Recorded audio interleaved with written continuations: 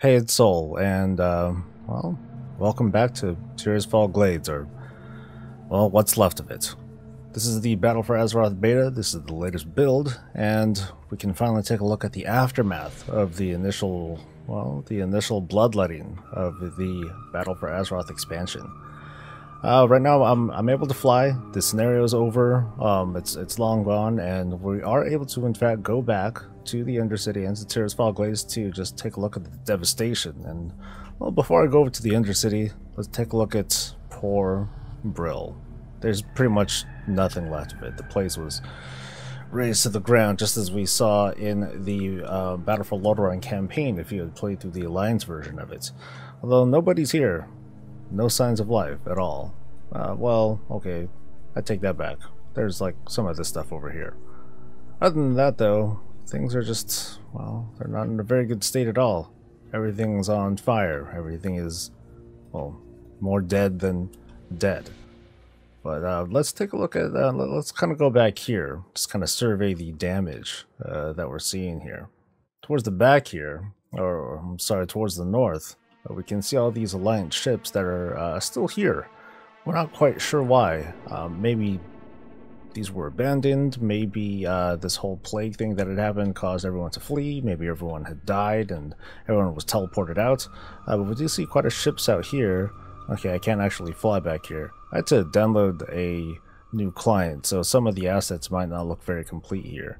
But we do see that there are still kind of a number of ships out here. I'm guessing that this is just for ambience and just for visuals, but it doesn't seem like these, well, maybe some of these are interactable. I can still at least kind of go inside some of these places and see what's good, but still no signs of life, no bodies, no corpses, and well, to be honest, I don't think that there's much of a sign that, or at least I don't really expect there to be a bunch of corpses lying around here. I think this is all just for show. These just happen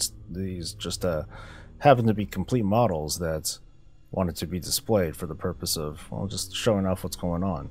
It is a little curious that all these ships are here, especially when the Alliance so desperately needs ships to the point where they wanted to recruit the good people of Kulturas into the fight. But anyway, let me, well, hello, Argus. Kind of funny. It looks particularly bright in, well, in this kind of situation. I wonder how long it's going to stay up there, actually. Well, anyway, let's go ahead and head over. Do a quick pass through, see if there happens to be anyone here. Still nobody. So let's approach the Undercity itself. We can see that, over here on the east side, we see that part of the wall that's been busted open. We can, well, let's just go through the front and then see what happens.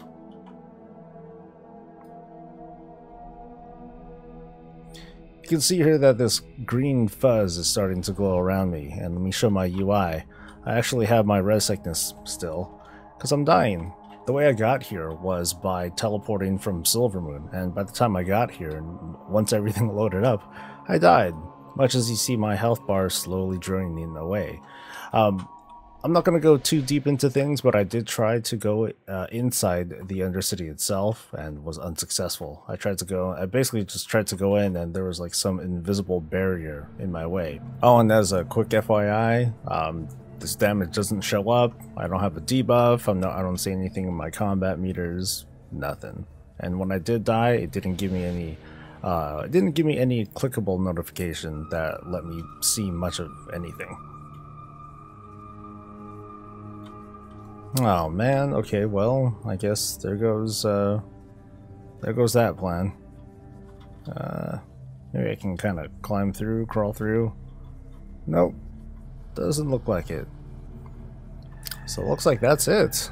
The Undercity is pretty much inaccessible, aside from this husk that we see outside.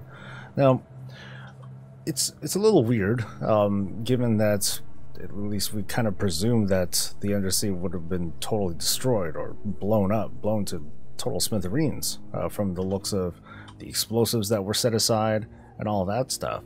The fact that it's still standing does make it, well, a little curious as to what the actual state of the Undercity is going to be once this thing hits live servers.